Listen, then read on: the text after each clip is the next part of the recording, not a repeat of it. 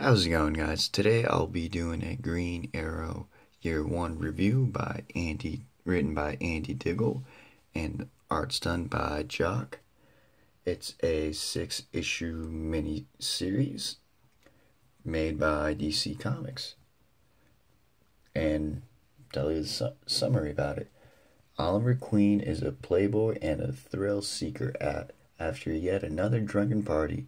He decides to embark on a sea voyage only to be betrayed by his only friend and trusted bodyguard Hackett. He then finds himself marooned on a desert jungle island.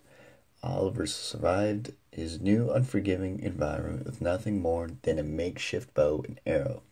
Gradually realizing that he's a natural-born bowman, being stranded on the island for months taught him to treasure the simple things he had squandered, and the first time in life he was happy.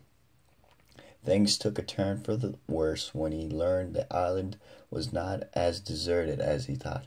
A woman, whom he called China White, had enslaved the island's inhabitants and forced them to grow opium and manufacture heroin.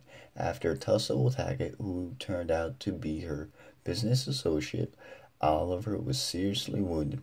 Taina, one of the natives on the island, saved him from certain death. Her selfless act of kindness opened Oliver's eyes to the guilt he's been carrying his entire life, the guilt of stepping over the unprivileged on his way to the top. To repay the debt he owed Tiana, he made it his life's calling to fight for the right of the downtrodden. He then freed the slaves by taking down China White's organization armed with a bow and a dozen of arrows.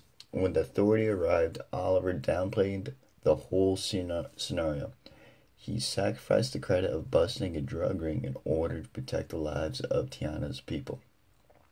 Believing that it's not his style to bask in the limelight anymore, he chose to live a double life in a brash socialite by day and night, someone he never dreamed he would be, a hero. Upon his return to Star City, he crafted a costume and took the name Tiana gave him, the Green Arrow. If you've ever seen the TV show, some of the ideas, theme, concept has been originated from here to there. This is one of my favorite books. It's kind of what started me to reading Green Arrow, and I'll show you some of the art.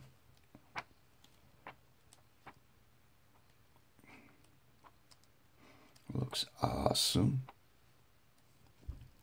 The art's phenomenal, the writing's phenomenal. And there's not a whole lot extras, just the covers.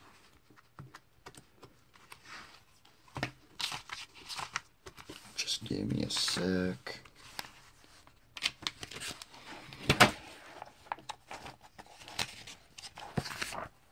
There we go. And yeah, tell me what you guys think in the comment section below. Thanks, bye.